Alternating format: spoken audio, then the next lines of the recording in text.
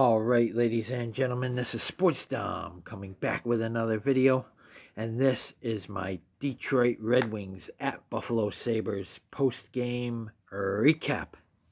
And the Buffalo Sabres get the win. They are now 4-4-1. The Detroit Red Wings fall to 4-4. They said that the Buffalo Sabres are in second place in the Atlantic Division, 2 points behind the Florida Panthers, who they have already defeated once this year, and who they play on Monday. So that'll be a battle for first place in the Atlantic Division. Goals: Detroit 3, Buffalo 5. Shots: Red Wings 25, Sabres 39. Block shots: Detroit Red Wings 17, Buffalo Sabres 15 hits. Detroit 12, Buffalo 14. Face-offs: Red Wings 49, Sabres 24. Power play goals: Detroit Red Wings 0, Buffalo 1. They got a power play goal. Penalty minutes: Detroit 8, Buffalo 4. Scoring: in the first period at 4:04, it was Buffalo's Jason Zucker, his first of the season, on the power play. Assisted by Tage Thompson, his fourth, and Rasmus Dahlin, his third. And it's 1-0 Buffalo. And then at 12 minutes, it was Buffalo's Tage Thompson, his sixth of the season, assisted by John Jason Peterka, his third, Rasmus Dahlin, his second of the game, his fourth of the season. And it's 2-0 Buffalo Sabres. And at 14:43, it was Detroit's Alex DeBrincat, his fourth of the season, assisted by Moritz Seider, his third, and Lucas Raymond, his seventh. And after one, it's 2-1 good guys. And then in the second period at 3:20, it was Buffalo's Tage Thompson, his second of the game, his seventh of the season, assisted by Rasmus Dahlin, his third of the game, his fifth of the season. And it's 3-1 Buffalo. But then, at 3:51, it was Detroit's Michael Rasmussen, his second of the season, assisted by Moritz Seider, his second of the game, his fourth of the season, and Edvinson, his third. And just like that, it's 3-2. But then, at 11:02, it was Detroit's Lucas Raymond, his first of the season, shorthanded, unassisted, and just like that, it's a 3-3 hockey game. And then at 15:54, it was Buffalo's Bowen Byram, his first of the season, assisted by Owen Power, his fifth, and Dylan Cousins, his third. And after two, it's 4-3 good guys. And then in the third period at 19:12, it was Buffalo's Jack Quinn in the empty net, his first of the season, unassisted, 5-3. The Buffalo Sabres get a win over division rival Detroit Red Wings. Penalties: in the first period at 2:38, it was Detroit's Marco Kasper, 2 minutes for hooking. And then at 15:11, it was Detroit's Jonathan Berggren, 2 minutes for hooking. And then in the second period at 9:38, it was former Buffalo Sabre Detroit's JT Comper, 2 minutes for cross-checking. And then at 18:53, it was Buffalo's Dylan Cousins, 2 minutes for slashing. In the third period at 8:35, it was Buffalo's Sam Lafferty, 2 minutes for hooking. And then at 11:29, it was Detroit's Dylan Larkin, 2 minutes for tripping. So, the Buffalo Sabres get the win.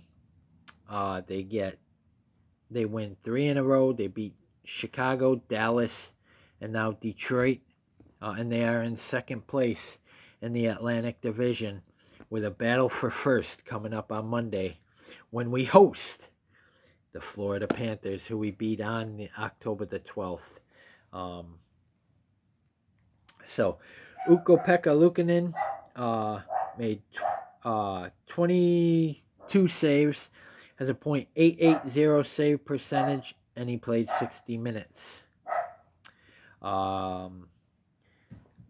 Alex Lyon played for Detroit. He stopped 33 shots, has a .895 save percentage. He played 58 minutes and 40 seconds.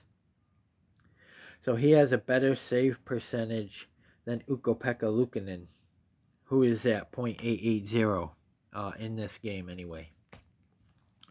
But the Buffalo Sabres get the win, and it's likely on Monday that Ukko-Pekka Luukkonen will go again because he's winning.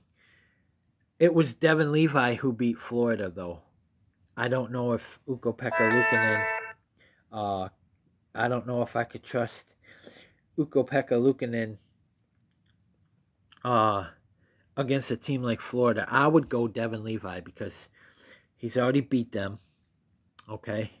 And Devin Levi could beat them again. But, you know, Ukko-Pekka Luukkonen, he's winning. The team's, you know, finally playing around him. Lindy Ruff has got them playing now. They're back to 500. They're 4-4-1. They got 9 points on the season. Like I said, just 2 behind Florida, who has 11 points. And we have a victory over them and a tiebreaker over them. If we beat them Monday, we can jump over them and take the division, because if they remain 2 points ahead of us and we beat them, we'd be tied, but we'll have beaten them twice and own the tiebreaker. So you know, that would be good. I mean, it's going to be tough to beat them twice because they're going to want to beat us because we beat them the first time, and we beat them in our building, and they're coming back to our building. So but it's nice, you know, to be up here in the division instead of down here like we always are. So Lindy Ruff is turning them around. You know, Florida, it's going to be a tough game, but I do think that that they can beat them again. You know, I think the offense is starting to get going. Jack Quinn got his first goal. If we could get Dylan Cousins going, and Alex Tuck and Jordan Greenway and guys like them, you know, it would be nice. And Bowen Byram scored his first goal of the season in this game. So his first of the season. Who I wanted to see, you know, score a goal, and it was nice to see Jack Quinn get one. Yes, it was an empty netter, but he got one. And what an opponent to do it against, the Detroit Red Wings. You know, that's a division foe too. But like I said, Monday we will play home against the Florida Panthers. Then on Friday we're home against the New York Islanders, and then back at it with Detroit at Detroit on Saturday. So hopefully when we host the Islanders, hopefully we're sitting in first place in the Atlantic Division.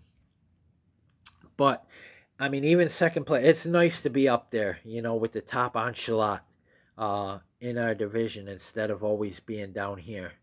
But this is a small sample size, you know, of what the impact that Lindy Ruff is having on this team. My player of the game for this game is Tage Thompson. My honorable mention in this game is Ukko-Pekka Luukkonen. And they wore the black and red, the goat heads, and they got the win in those jerseys. So, guys, comment in the comment section below on what you think. And as always, if you like my videos, like, subscribe, and hit that bell notification so you don't miss a video. Stay tuned for my Michigan State Spartans at Michigan Wolverines preview. And, of course, my Sacramento Kings at Los Angeles Lakers preview. Both games are tonight, you know, and they're both big games for both teams. More so Michigan State. Both teams are 4-3. I think Michigan's coming off of 2 straight losses, you know.